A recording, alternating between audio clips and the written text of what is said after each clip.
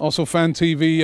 What's your emotions today? Are you disappointed? Are you angry? Or are you like, you know what, let's give the team credit. They got, you know, they came back from 3-2 down. It was looking bad and could even have won it in the end. I'm mostly frustrated because I think if you look at the game, it pretty much sums up our season. We look like a team that want to finish in the top 4. We don't look like a team who wants to challenge for the title. It pretty much sums up the season. We got the chance, we have the 2-0 lead, and we screw it up.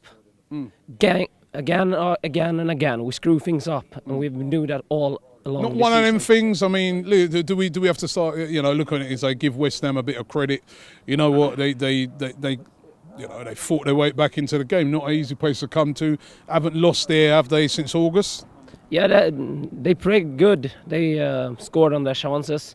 But the thing that's irritating me is like when they scored their first goal, we look so afraid. We look like we're mentally like, now we're gonna lose this game. We like the players look like, now we're gonna lose it. First goal, it shouldn't be like, yeah, they score a goal, and they should be calm.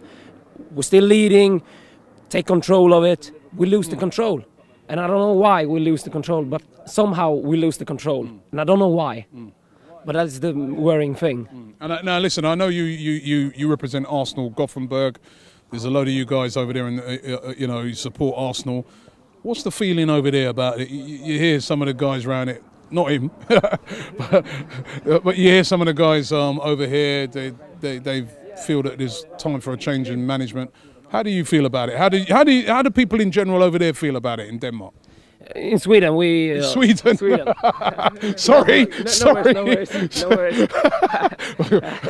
But I think... Grade E for geography at school. No, yeah. So sorry, Sweden. No worries. But I think it's pretty much like that. We have fans who wants to change, and we have fans that have big... that believe in Wenger. But for me, I'm a fan who's only seen Wenger, and somehow I love him, but on some level I feel like we're standing still. We're not moving forward anymore.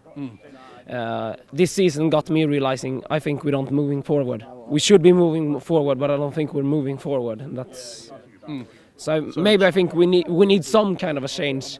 If that's the manager, it's the transfer policy, we need some kind of a change. If it's the players, it's the manager, I don't really know, but we need some change because it feels like we're standing still.